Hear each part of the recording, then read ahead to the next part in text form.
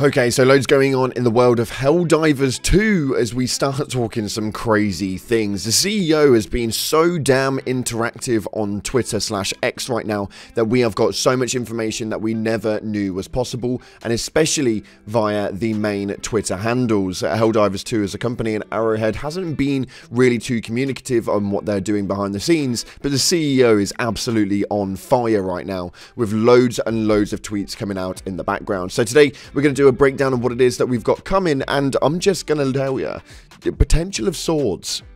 Yeah, you heard me correctly. This stuff is absolutely crazy. If you haven't already, smash that beautiful blue thumbs up and subscribe with post notifications turned on. It'd be greatly appreciated. On top of that, check out our sponsor for today's video, Control Freak, the #1 in controller gaming aiming. That's right, we made it rhyme. And not only that, but today we're going to be giving you guys a 12% discount code to get yourself a cheeky dissy on your purchase via the link in the description. Use code CloudPlays at checkout and you'll get a cheeky 12% off. Much better than 10, right? I know. Anywho, with that being said though, let's dive on into what's happening inside of Helldivers today with the weekend now being over. So starting off, we just mentioned about swords. Yes, that's right. We just said about swords. Well, there seems to actually be a tweet that went towards Johan over on Twitter that stated the following on a most recent talk about the DLSS tweets that we had up just yesterday. And this stuff is a little bit crazy. So obviously people are trying to post up right now that DLSS is not coming to Helldivers 2 with a post through it, but obviously Johan, being more active on Twitter than ever, has hammered in with the main reports on this and has obviously written to people using X that it appears more useful to others by stating that he never claimed DLSS is not coming to the game.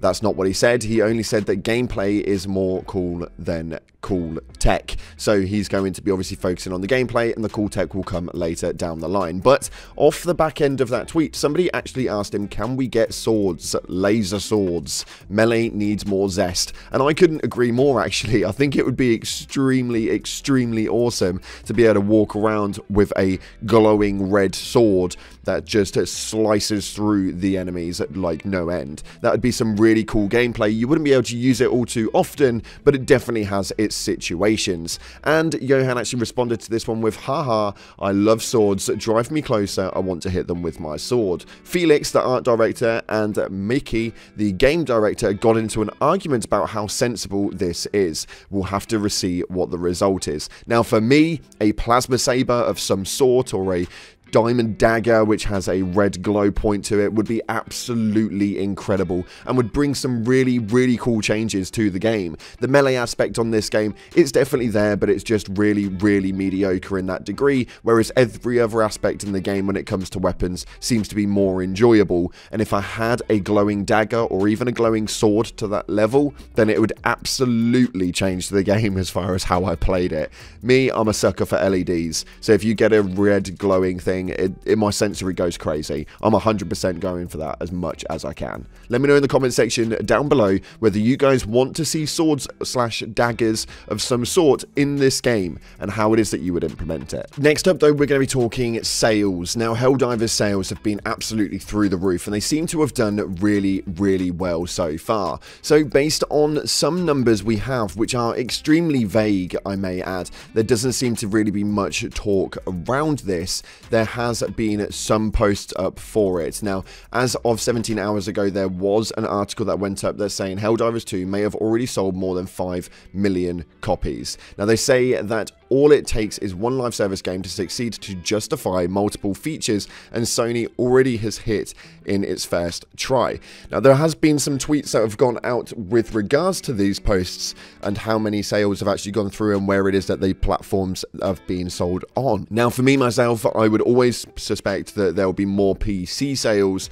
than console sales, and especially with the way that this kind of splits out with it not being on Xbox right now, PlayStation obviously is quite a lucrative area to buy this game, but PC is going to be taking reign. It must do by far. But over 5 million sales so far, with a post coming up from Christopher Dring, who's actually the head of the GameIndustry.biz.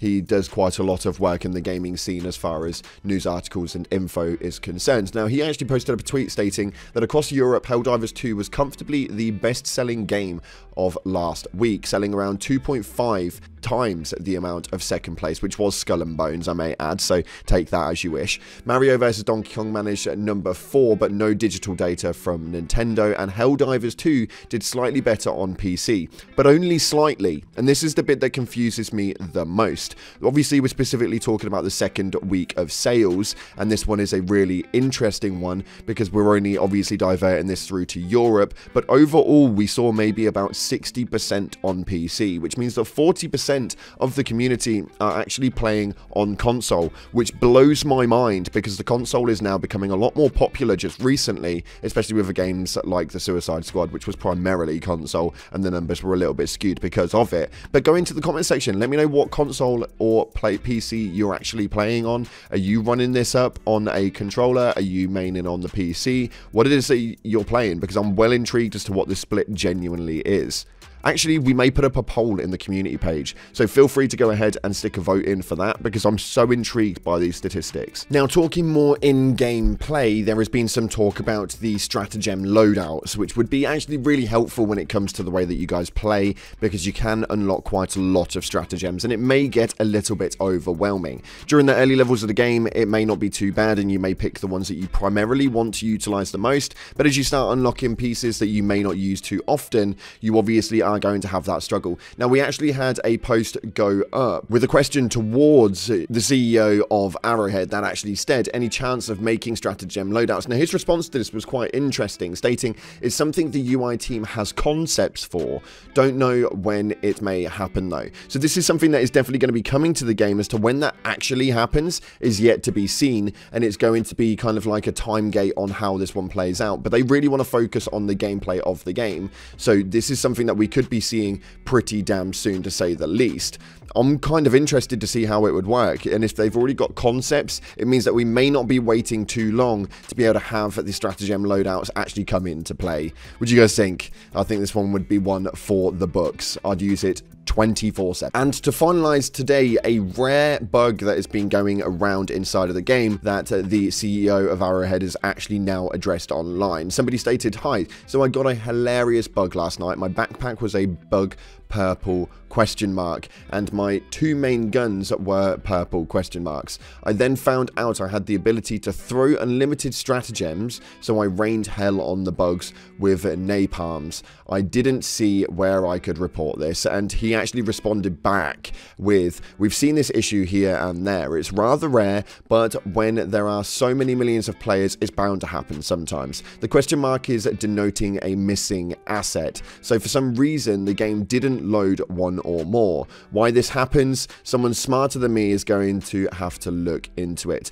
And now I absolutely love the transparency of this guy. The more that he kind of makes himself well known and present online, on Twitter, on socials, the more I actually like him. His likability is 10 to none, and not only that, but he doesn't mind being completely transparent, which is extremely rare for a CEO to be like, especially considering how it's worked. And he makes that crossover between CEO and community manager absolutely incredibly. So again, just like in the last video, a massive shout out to the CEO of Arrowhead, Johan. He is absolutely smashing the game as far as the online media goes right now. Massive, massive well done. Well impressed. Now, unfortunately, that is all we've got time for today, though. If you haven't already, get down to the comment section and let's salute for all of democracy with a salute emoji, and make sure you like and subscribe with post notifications turned on so you don't miss any more Helldivers 2 information coming from myself, Cloud Plays. Thanks again for watching, guys. Appreciate your faces. Like, subscribe, and I'll see you in the clouds.